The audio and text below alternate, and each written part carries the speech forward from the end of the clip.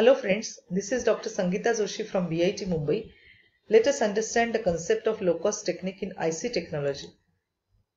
LOCOS stands for Local Oxidation of Silicon, and this technique is used for electrical isolation of CMOS devices, which was developed to isolate MOS transistors from each other and limit the transistor crosstalk, and that can be seen from this figure.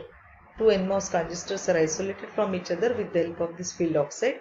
In the isometric view also we can observe that this active region of the transistor is isolated from adjacent transistor with the help of this field oxide.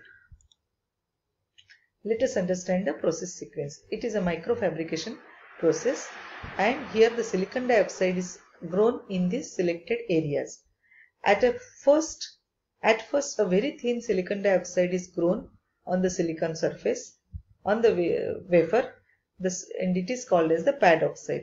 Pad oxide acts as a stress reliever. Then a layer of nitride is deposited,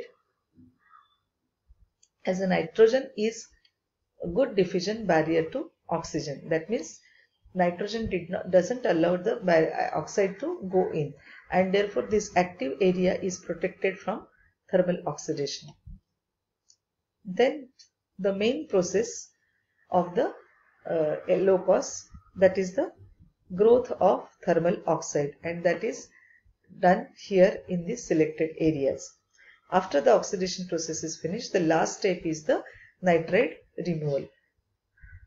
Now here you can see that this bird's beak, which is this thermally grown oxide, is actually encroaching into the active region area, and that is called as the bird's beak.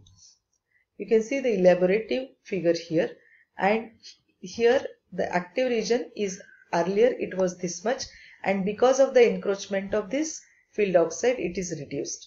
So therefore we can say that the bird's beak is the lateral extension of the field oxide into the active area of the device. Bird's beak, it is called as the bird's beak because it looks like the bird's beak. Here you can see the SiO2 and here the silicon nitride, underneath of which this field oxide is encroached.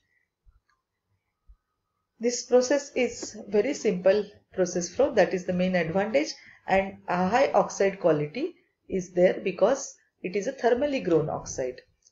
However, the major drawback is that the bird's beak effect, because of which the active surface area is reduced and scalability is always an issue, and therefore it is not commonly used in modern VLSI fabrication technology due to high density of devices.